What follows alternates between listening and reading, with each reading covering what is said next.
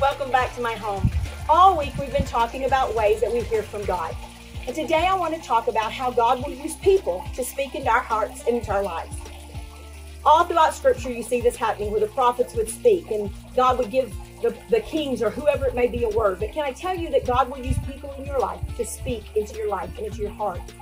Maybe a pastor or a trusted friend or a podcast that you listen to. Whatever, God's going to use those things to speak to you. Not too long ago, I got a text from a dear friend of mine who I hadn't seen in years. And in fact, her name is Courtney, and she grew up in the church. And her husband had a severe stroke. And we began to pray for him. And as I was praying for him, God spoke a word to my heart to tell Courtney not to worry, that God had him. And that it was like while he was unconscious, he was laying in a greenhouse with a bright light shining down on him. And God was healing him and growing him in this process. And I thought, she's going to think I'm crazy. What's this with a greenhouse? And anyway, I spoke the word. I just sent it to her in a text and said, Courtney, here's what I feel like God spoke to me.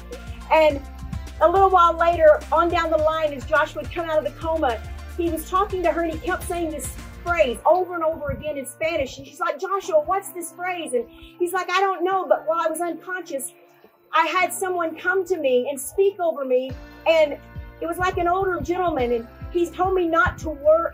He kept saying this phrase over me. Well, when he looked up the phrase, him and Courtney, the phrase literally meant, do not worry.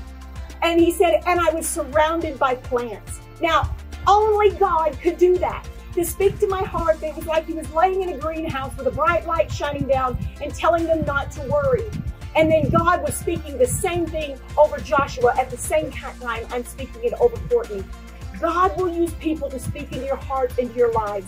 I challenge you this week to listen.